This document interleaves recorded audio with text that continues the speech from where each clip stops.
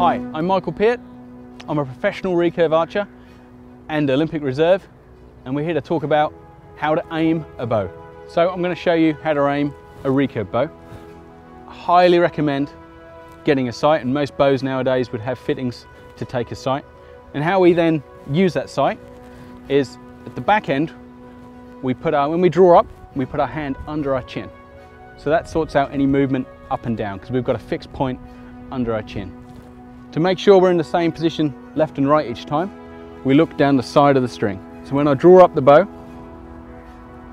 I look down the left-hand side of the string and look at the sight ring.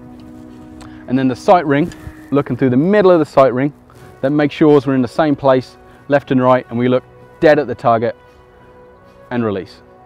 This is a compound bow, and aiming a compound bow is just slightly different. Instead of anchoring underneath our chin, we've got our release sight. And also, the best bit of all, we've got this peep sight at the rear, which has got a little tiny hole in it. So when I draw up, rather than relying on looking down the side of the string, I look through the hole in the peep sight and then directly at the scope. Now the little hole in the peep sight brings the scope into focus so that I can see the target downrange absolutely crystal clear. And in the middle of the scope, there's a small black dot. And I put that dot on top of the 10 ring and then squeeze the trigger. Hopefully, hey presto.